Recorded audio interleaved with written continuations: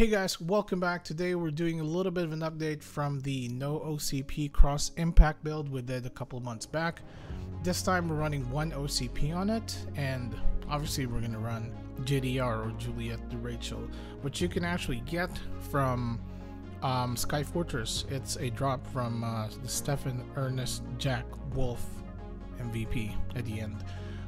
It's very hard to get, but still something that you can get in the game rather than actually paying in the cash shop to actually get it from an OCP box or a Kachua box. So yeah, this is a little bit of an update, especially if you don't have access to the Awaken Shiver Guitar. The old Bone Circlet obviously is our headgear of choice. Apart from the additional critical damage, you also get cross impact damage of 15% per 2 refined levels of the headgear. You also need acute level 5, critical damage plus 80%, crit plus 15. Obviously you can just do the guaranteed one with 1100 curse fragments, and of course the Angry Mantis card, because obviously it's probably the best headgear card right now for critical build, especially for thief class. Even then, still 2% critical damage, which is a huge difference. Grace Assassin Suit, obviously more critical damage, although it doesn't look like as, it gives a lot of I guess bonuses apart from the other Grace sets, but the critical damage itself already puts a big impact on, well, cross impact. Obviously you need the Grace attack boots as well. I don't have a card on this still. You probably put like Firelock Soldier card, or I don't know, like something cheap. I want a White Porcello card probably. This is actually one of the boots that actually have minus 0.5% FCT, so it's still pretty good. The Attack Mantu, physical damage plus 10%. Also has attack speed and ACD reduction. I just have the pedal card here just because I just didn't want to card it. Right now, probably the best card option is the Glensis card. At 125 luck, you can get 30% critical damage plus a little bit more bonuses. But yeah, obviously if you're on a budget, pedal card's probably your best bet. And then Grace Attack Ring, obviously it has the critical damage 10%, which is actually a very big help with this build. And I'm just running the Gold Scarab card, which is staple attack plus 20, although it does give minus 1% HP. JDR, Juliette D Rachel, used to be the strongest guitar in the game. It's now since been I guess toppled by new stuff, but again, attack percentage, attack speed per upgrade level, and I have FS7 and FS6 on here. You would run Sharp, the Sharpen chance if you're actually doing like a full cross impact build. True Aramis Guile card, very cheap card right now because obviously there's a lot in circulation, but at plus 10 and a level 4 weapon, you actually get 60% cross impact damage per card, so that's 120%. Big help, especially with the damage boost.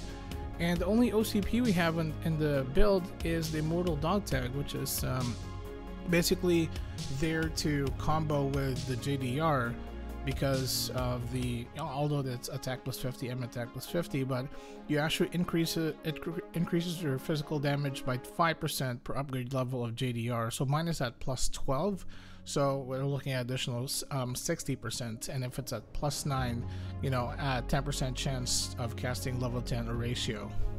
It also has the Gold Scarab card.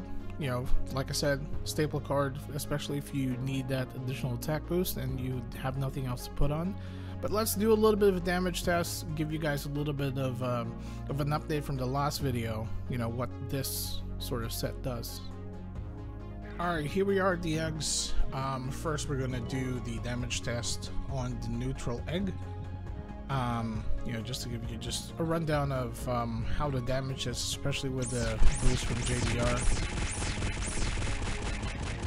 So we're looking about 360k without the critical, almost 1 million, or at 1 million once it actually crits, because cards are back. It does crit if nobody knows. Let's try the EDP. Let's see how much damage we're getting. It's about 500k per hit, 530k per hit. Without the without crit, it's about 200k per hit. So yeah, it's very important you actually boost your critical rate. I obviously don't have as much crit rate here, but once you actually have it up to 100, you actually get 100% chance of critting every time. So damage such as that. Alright, next we're going to do the fire egg, and we're going to do obviously water enchant. It's about 196k at crit, 190k at per hit at crit, and about 70k, 73k per hit without the critical damage. Jesus Christ, man. I'm trying to do a video here. Let's see, EDP. It's about 700k, 830k per hit. That's at critical. Without critical, it's about 260, 270k.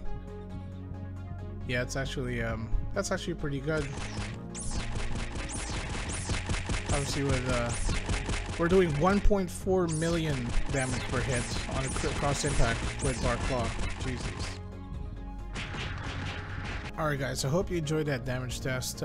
Got a little bit derailed there trying to do my my testing videos in the evenings or early mornings. That way, some of you guys are asleep and I get the room to myself. But still, if you whoever that was, you found your way in the video.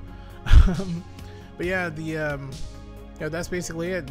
Juliette D Rachel and Immortal Dog Tag is damage is pretty good. I would, for me, I would still go for Awakened Shiver Guitar just because it frees up your accessory slot for something else, something like PDM or maybe Ring of Silverclaw, which is new accessory. It's very cheap right now compared to all the other accessories, especially when you're looking for critical damage and additional crit rate. But yeah, JDR is probably one of the FTP guitars, and it has been one of the strongest guitars in the game for a while before the new stuff came out. If you can get your hands on it, if you get one from Sky Fortress, consider upgrading and consider getting Immortal Dog Tag to help with your build. I hope you enjoyed the video. If you like it, give it a thumbs up, subscribe to my channel, and I will see you guys next time.